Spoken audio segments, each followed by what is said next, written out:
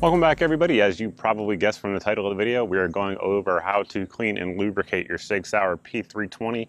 We have the M18 here, but what I say here in the video will be applicable to any of the 320 series pistols. So without any more yapping from me, let's get into the process. Moving on to the actual cleaning, we'll take it out of our Blackhawk. This is a retention holster. I do like it. There'll be a link down below in the video description if anybody's looking for it. And the first thing we're going to do whenever we're cleaning our gun is going to be clear it. So we're going to drop our magazine by pressing the button here. That will release the magazine. At this point, I'm going to push up here on the slide lock button here at the rear and pull back on the slide, inspect the chamber, make sure nothing is in there, there's no magazine. At this point, we are clear. Now for disassembly, we are going to rotate this lever forward like so, and just release the slide by either pushing down here on the slide lock or pulling back on the slide and letting it go. And as you can see, the slide rather comes off of our frame.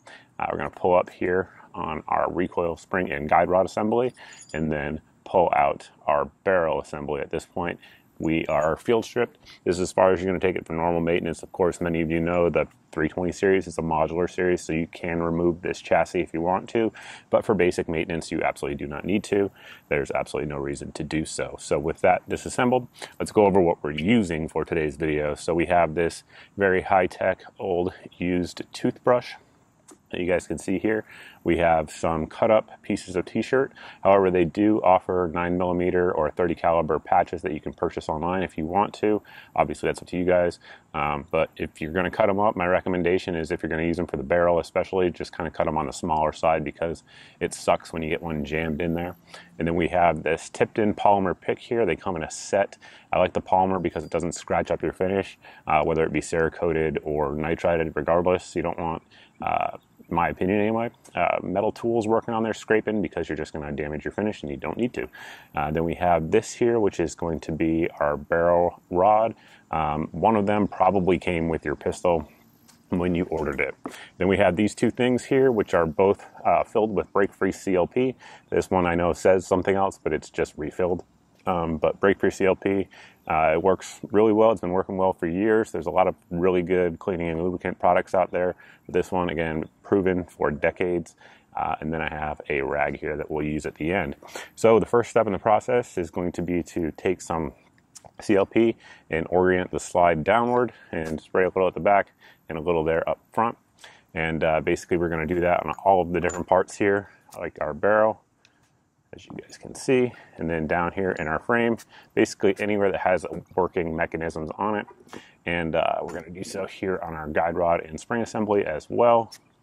And just take our toothbrush at this point and work it all around.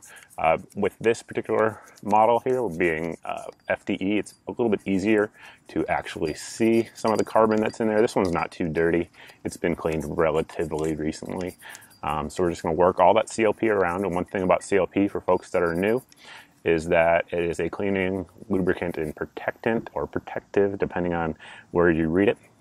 But one thing it does is all that carbon that's in there, it's breaking it down and loosening it all the time. It never stops. So if you clean your gun with CLP and you put it back together and you take it apart, it'll actually look dirty a lot of times because the CLP is picked up some of the carbon that you actually missed the first time. So just know that it's always breaking down carbon. It never stops. So we're going to focus here on our lugs on our barrel there. That's places that carbon likes to get locked up. Same here on our hood, right in there. And just loosen everything up here on our guide rod.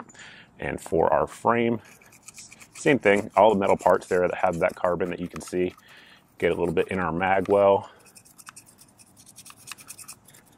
And really anywhere that the slide is riding, I like to focus on because obviously that's the friction point for the operation of the pistol. And then next up, we're going to take a patch here. That's one that I cut up. We're going to push that one through the barrel, put some CLP on it, and get all of the carbon that's in there out. At least some of it anyway, not all of it. But again, push it through just once. You guys can see there's plenty of fouling on there, but we're going to let it sit and come back to it here in just a second. Now that our CLP's been sitting for a little bit, we are just going to kind of get everything we can with our finger, but that shortly will run out, and we're going to have to break out the tipped in polymer pick What's nice about these is that little tips there allows you to get into crevices and things like that. Right now I'm just going to focus on the slide rail, again, where it's riding on the metal portion of our grip module down there. And one place to pay special attention to is our extractor, which is right here. You guys probably can see it. And reason for that is that extractor, you want it to be clean so that way it can pull cartridges out of the chamber and extract them correctly. And it is a place that carbon likes to build up on. So basically, again, with the FDE version, you can see where all the carbon is, but it's just like to wipe up all the CLP. You'll never get all of it, like I said earlier. It's always going to be there. It's always going to keep working, which is nice, but we'll set that aside. And, you know, the question of how clean is clean, I'll leave that up to you guys. For me, you know, what you guys see here is perfectly acceptable for what I do with my guns, and they seem to run just fine. You guys can see the wear marks there, but one benefit of a 320 is that those nitrided barrels really doesn't matter, because it's going to keep the properties rather of the nitride treatment are there regardless of whether the black finish is there or not. So it keeps that corrosion resistance, rust resistance, hardness, all of those sorts of things. And you can just keep pushing patches through, new ones or recycled ones like we used here, as many times as you want. And again, if you want it to be completely clean when it comes out, that's up to you. I'll let you do it. No issues there, but you want to focus, of course, on our feed ramp there because you want that to be smooth so that way your bullets can go in there without any sort of issue. So same thing here on our grip module. Wipe up anything we can see with our hands. Like to get down in that mag well. One thing you don't want CLP on, or one place rather, is going to be in your magazine well. It's just not needed, and there's no benefit to having it down there, and it could just cause issues eventually. So with, you know, your pick, get anywhere that you can, but when you start getting resistance or pushing on springs and stuff like that, I recommend you just stop at that point. Again, there's just no need for normal maintenance to do that. And if you really want to do that, I would pull the module out. I'm not going to do that in this video. There's a million videos on it on YouTube. I think I actually have one on how to do that. So there is that. The gun is essentially cleaned. Now we're going to lubricate it. On our slide, you can see there's some wear marks. Wherever you see wear marks, that's where you want to lubricate. But other points on the slide that you want to lubricate, of course, are going to be on the rails because those are under friction when firing. You put a drop of CLP on there. You can also put them on the actual rails down on the grip as well if you want to, or you can do both. It ain't gonna hurt anything. You can see that wear we have developing there on the barrel hood, rather from the barrel hood impacting this slide. We're gonna take our barrel and basically put a little bit of CLP on there and just work it all the way around, so that way it's all the way around. And you can see again wear spots. That is an indicator that you want to put some lubrication there. A little bit here on the barrel and then on the lugs down there. We're going to drop that back into place. We're going to put a drop or two on our recoil and spring assembly, push that down like so. And now we are going to mate the slide and the grip module together, making sure that the slide rides on those metal rails there.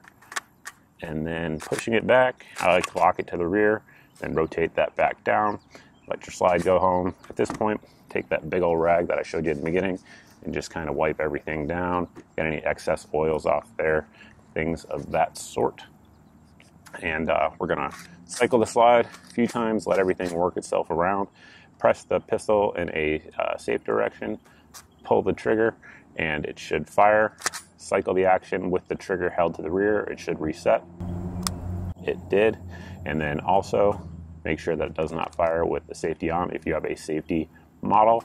And that is it, guys. Your pistol is cleaned, lubricated, all of that stuff, ready to head back out to the range. If you like what you saw here and you aren't subscribed, please go ahead and hit the subscribe button. If you are subscribed and you have questions, comments, any of that sort of stuff, you can put it down in the video description or on any of my social media that you see here on the bottom of your screen.